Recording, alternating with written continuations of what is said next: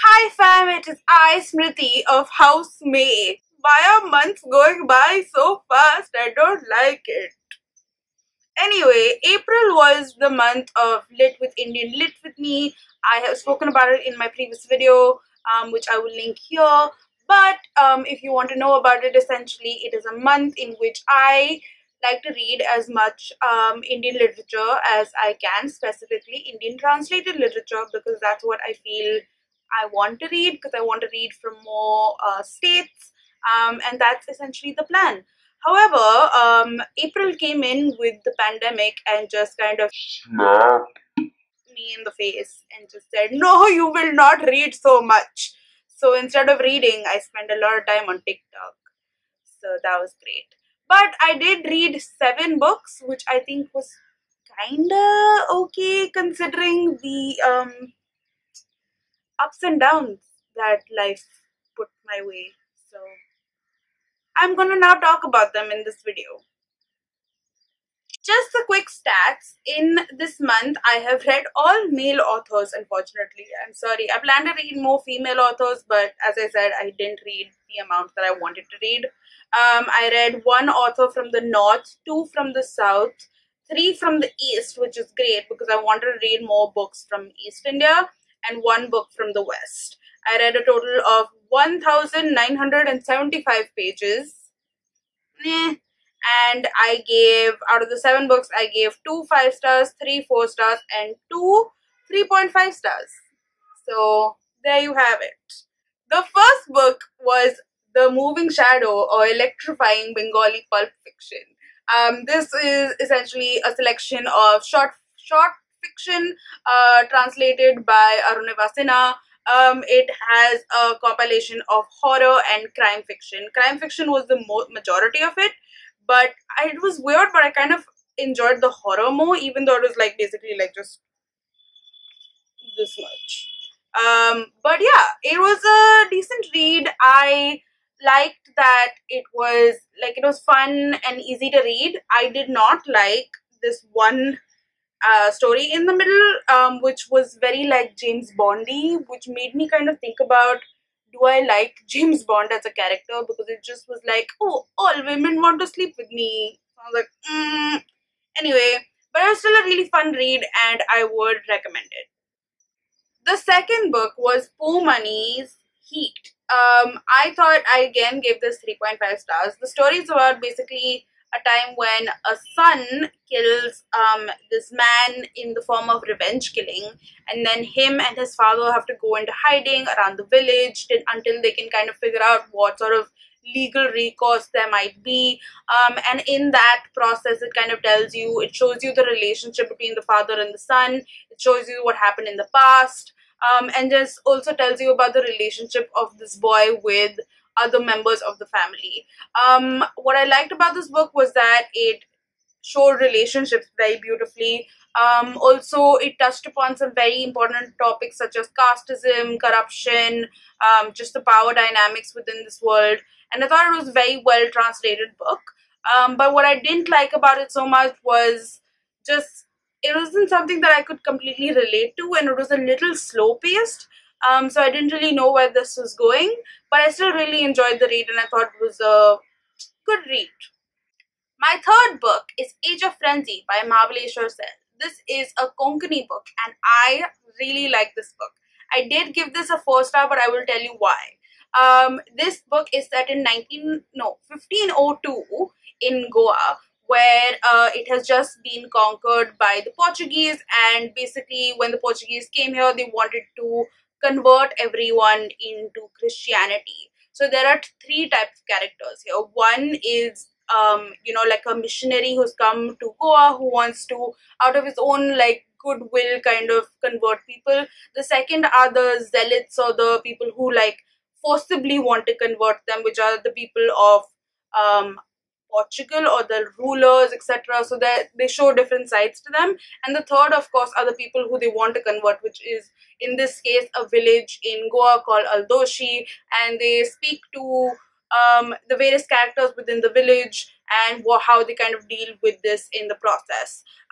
What I loved everything about this book. I thought it was brilliantly written, and it gave me an insight to a time which I did not know of. And I've spoken a lot about this book actually in my vlog, which I will link here. But I really, really like this book. The only reason why I gave this a 4 star, not a 5, is because I feel like I'm a very character driven person, whereas this was just more situational driven, which I get. But there were a lot of characters in this and I kind of in this book, and I kind of got a little like, I don't really know what's happening, and I kind of got confused as to who was who. But I understood at the end of this book that the whole idea was just to kind of paint a picture of what was happening at that point in time, which it did really well, and it didn't really focus on characters, which I get. But for me, I just really like a character driven plot more than anything, which is why I give it a 4 star. But I really loved it. I think everyone should read this book. The next book is Chowringhee by Shankar, and I loved this book. This book is a Bengali translation of set in the 1950s in Calcutta. The book is about a man named Shankar who joins this hotel named Shah Jahan in Calcutta, and it's a story about the people who work in the hotel, the people who visit, the people who live in the hotel. And I think it was really charming, very interesting, and kind of informative as well, because it told you about its time. And I really, really, really enjoyed all the characters, and it felt like these mini stories within this entire book. And I really, really enjoyed it. So I gave this 5 stars.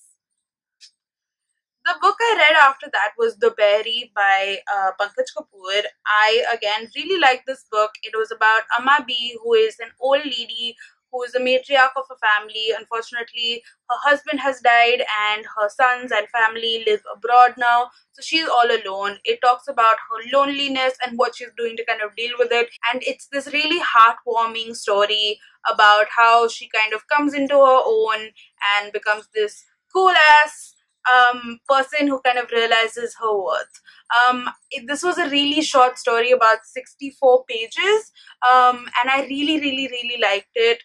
I still gave this about a 3.5 or 4 stars. Actually, I gave this a 4 star because the beginning was kind of slow, so I didn't quite know where it was going, but towards the end it was just stunning. And if you can see in my vlog, which I will link again, I was crying a lot. I was crying at the end of this book. It was a really nice read. The next book I read was 6 Acres and a Third by Fakir, Mohan, Senapati, which was an absolute favorite. I loved this so much.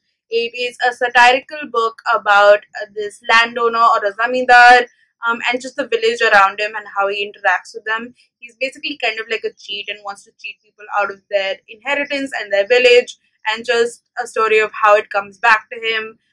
But it's not only about him, there's also a lot of other characters, and this was stunningly written. It had the main narrators were just so funny, and just I was laughing so much throughout this book. In fact, you can see like these are all the parts which I've put down, which is when I laughed my ass off, because I just thought this was such a fun and great book. I really enjoyed it, and still it had like, even with being funny, it had like a really nice plot. So I really liked it, and I would recommend this to everyone. And the last book I read was A Preface to Man by Shubash Chandra. This is a book translated from Malayalam to English. And I really like this book as well. This was a book that was a generational story. It told the story of this family, and especially this man. It was told by letters that he had written to his wife, and the kind of manuscript that he had written for, and notes that he had taken for a book that he wanted to write once. And she was just kind of putting it together post his death. And I thought this was just supremely well written. It was moving. It was a little confusing in the beginning because there were a lot of these Malayalam terms which I didn't quite understand, and I didn't quite understand it as to why they were talking about a person from like his great grandfather, but then it all kind of came together. and I just thought it was supremely well written and just a wonderful book. But I still kind of gave it 4 stars because I didn't know what I kind of felt about it um, based on star preference. But I still thought that this was a brilliant read. So, yeah, very well done. Okay, guys, so this was my April wrap up. Please do let me know if you are going to check out any of these books that I have spoken about. I really enjoyed practically all of them. So please do let me know, and hopefully we will go off much better. I am participating in the Asian Readathon, which you can see my TBR linked somewhere here. So check that out and let me know if you are also joining me, and have fun. Bye.